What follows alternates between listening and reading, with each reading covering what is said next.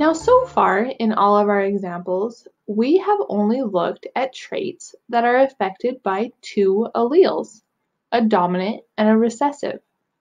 However, there are some traits that have more than two possible alleles, and these are called multiple alleles.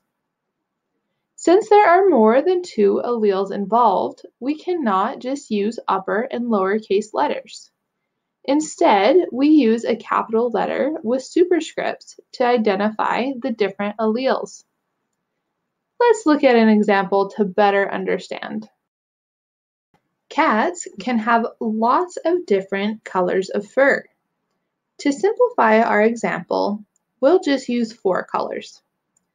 Let's say black fur is dominant to red, which is dominant to yellow, which is dominant to white.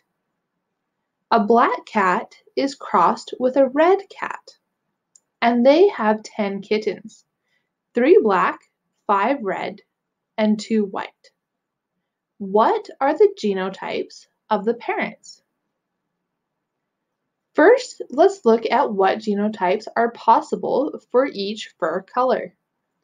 Even though multiple alleles are involved, each cat will still only get 2, 1 from each parent.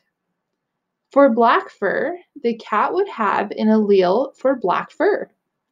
We'll show this with a capital F and a B superscript. It could be homozygous for the black allele, or since it is dominant, it might be heterozygous with the red, yellow, or white alleles. For red fur, the cat could be homozygous red, or heterozygous with the alleles it is dominant over, yellow and white. For yellow fur, the cat could be homozygous yellow, or heterozygous with a white allele, the only allele yellow is dominant over. White is recessive to all the other colors. So for white fur, the cat has to be homozygous white. Because the parent cats were black and red, they could be any of these possible genotypes. The black and red kitten genotypes are also unsure right now. The key to this question are those white kittens. The white kittens have to be homozygous white. For them to get 2 white alleles, they must have gotten 1 from each parent cat. So the black cat is heterozygous black and white, and the red cat is heterozygous red and white. We'll look at another example. In fruit flies, let's say brown eyes are dominant to white, and red are dominant to both brown and white.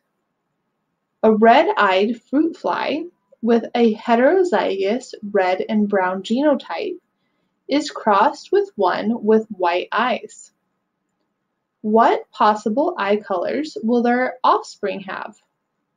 Well, let's plug them into a Punnett square. The offspring will either have red or brown eyes.